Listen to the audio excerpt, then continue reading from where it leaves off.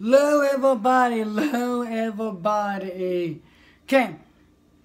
I want to talk about days of our lives of 2022.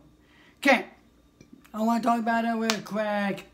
Days of our lives of 2022. Okay. When days of lives get really good, get like really good. Like, say like Devil and back to Milena. After Grand Johnny. The whole thing really good. Like, them do like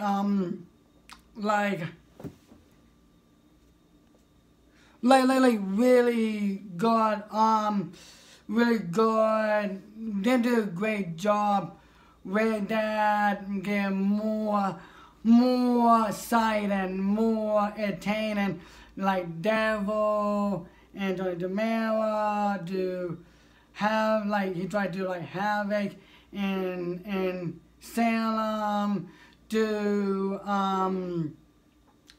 Sarah, Xander, all that get like really good. Really good. Full time, that Satan Devil, versus Milena, I'm not born there yet. I'm not born there yet. My mom watched it. No, at that same time, at that one Johnny DeMille, really didn't do a great job with that. We did too, about like the whole thing, because last year, 2021, like good, like really good. Like 2022, Days of Lives, 2022, get like more exciting, more drama, more whatever. Them bring back that Satan, Devil, like whatever, they're really good. I'm really happy them do great job with that. With that to my mom, not think so. That different story, different time what my mom think. A lot of people had two different opinions. My opinion, I really like it. With it too, on that, because Days of Lives, like really good, like really good. You watch it.